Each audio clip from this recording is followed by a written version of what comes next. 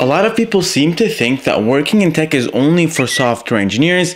That's not true. People also always assume that mechanical engineers only work with HVAC and dirty, oily engines. Although you can, that's not all mech jobs. A lot of my classmates and I used to classify mech jobs into two categories. One is dirty mech jobs, and the second is techie mech jobs. I'm not belittling either one because they're both good. That being said, most people I've met in mechanical engineering want those techie mech jobs because they're cleaner and they tend to pay more, a lot more. So let's go over the 5-step plan on how mechanical engineers can get into tech. Also, this plan assumes that you want to work as a mechanical design engineer in tech, because you can also study mechanical engineering but end up working as a product manager or a TPM in tech. Anyways, first you need to learn to CAD. There's a bunch of different software that you can get started with, like Onshape, SolidWorks, Fusion 360, FreeCAD, etc. The easiest and highest quality ones to get,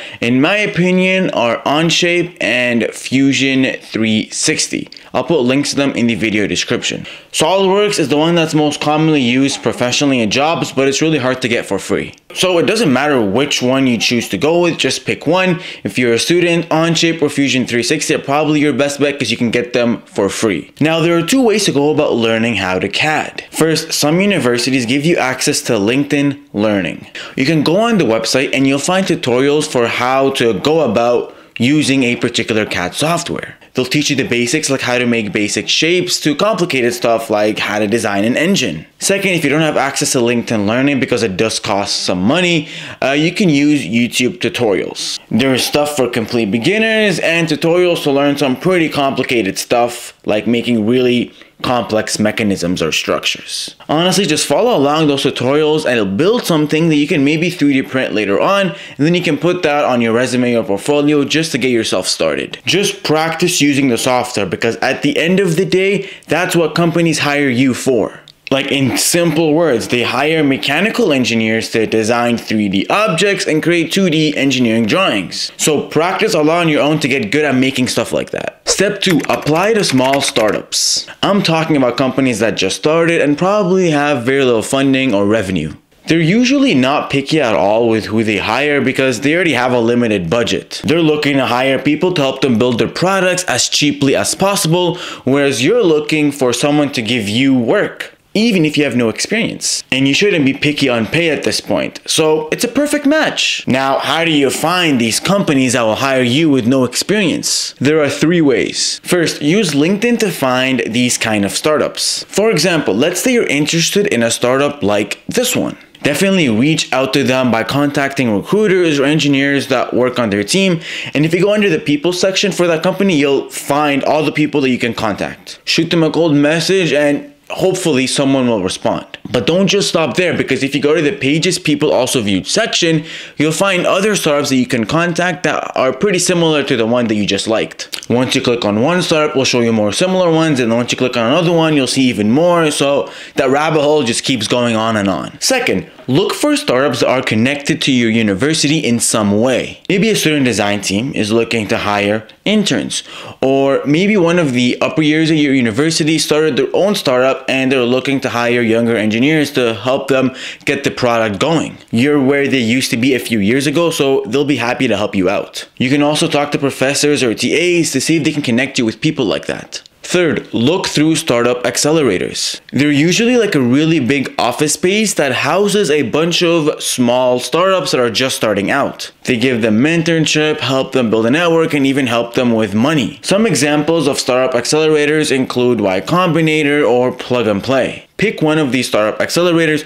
go to their website, and they'll show you a list of all the startups that they help. You can go through that list, see what startups interest you, and then you can go to their website, contact them, or apply for jobs at those startups. But just shoot them a message asking if they're hiring, or if you can, maybe even offer to work for them for free. You do this enough times, eventually some small startup will want to interview you and potentially give you a job offer. As you go through these 3 methods, you should kind of be bringing everything back to LinkedIn.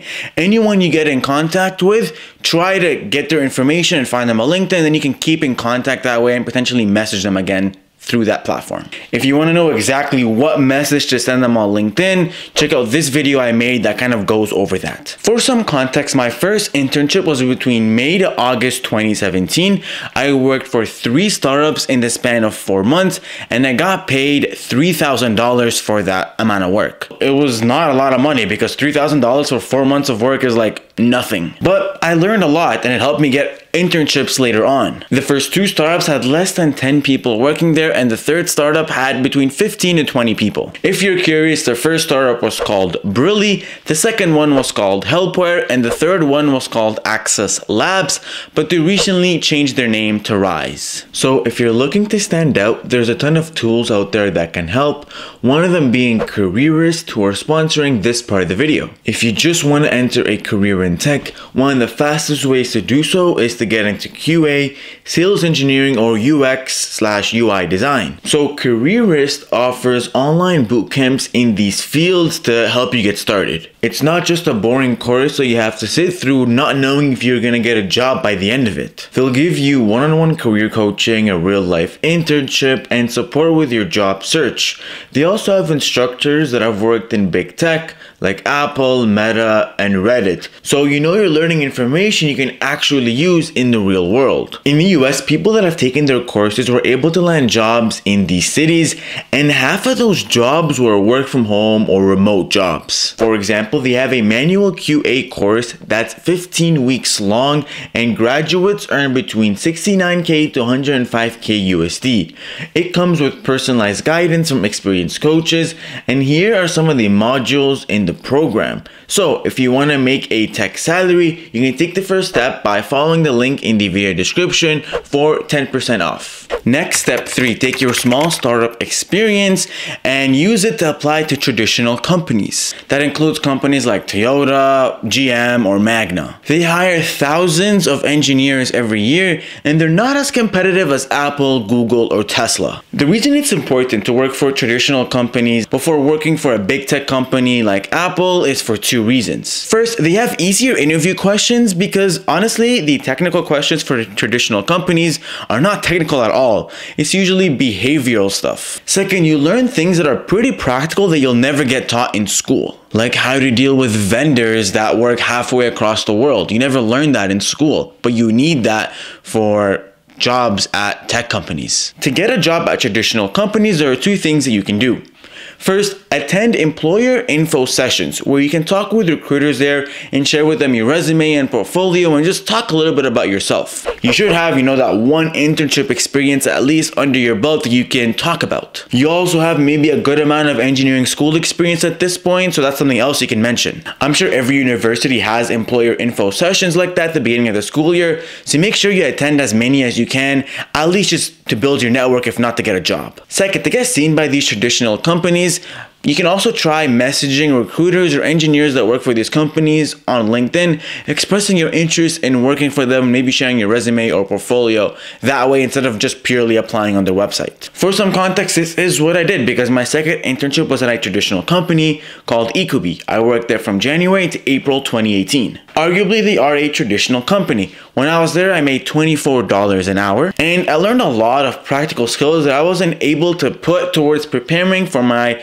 technical interviews for big tech companies. Step 4, it's time to take the shot. By that, I mean it's time to start applying to tech companies now. You already worked at a small startup and you worked at a traditional company, so why not go for your dream tech company now? If you started the 5-step plan I mentioned from your first year of university, then probably your first internship was at a small startup, your second internship was at a traditional company, and now your final internship in your last year should be ideally at a big tech company of your dreams. Or if you started this 5-step plan after you graduated university because your engineering school didn't really do internships during your undergrad, then maybe in the first year or 2 you worked at a small startups, and then afterwards you spent another year or 2 at a traditional company, and now you're getting ready to apply to those tech companies because you've built a decent amount of engineering experience. You now have at least 2 years of experience that these tech companies can ask you about. These tech companies will ask you technical questions in the interviews, there will probably be multiple rounds of interviews and you'll probably have to do some design challenges. Make sure to review your mechanical engineering fundamentals with topics like GD&T, statics, materials, and manufacturing methods. I have a bunch of interview notes that I always prepare and review before my technical interviews, so put a link to those in the video description. And for some context, I got my first big job offer at a big tech company when I was in my final year of engineering. I got it from Tesla. Moving on, step 5 is the resume and portfolio. This isn't really the final step, but more like what you should be doing throughout the entire process. As you go through step 1, 2, 3, and 4, you're constantly building experience and you need to make sure to always be putting in and updating your resume and portfolio. So put that experience on your resume by explaining what you did, how you did it, and the results. Also, make sure to include a portfolio that has images of all the projects that you worked on throughout your work experiences. As many as you can include, of course. Because trust me, a portfolio goes a long way. That being said, this 5-step plan is just a general outline where you start working for a small startup that probably will pay you like shit, but it needs all the help it can get, and then slowly work your way up to big tech companies like Apple or Tesla, who will probably pay you maybe $60 an hour or $45 an hour respectively. To kind of go through this 5-step plan, it may take you anywhere between 2 to 4 years depending on how diligent you are or how much work experience you got, or honestly even sometimes luck is involved too. But I am confident, like if you just keep trying, you will get it. You will get a job where you work as a mechanical design engineer at a big tech company. Anyways, I hope this video brought you value. If it did, check out this video where I talk about my experience working for startups, or check out that video where I talk about how to message people on LinkedIn to actually get them to respond. Anyways, I'll see you in the next one. Peace!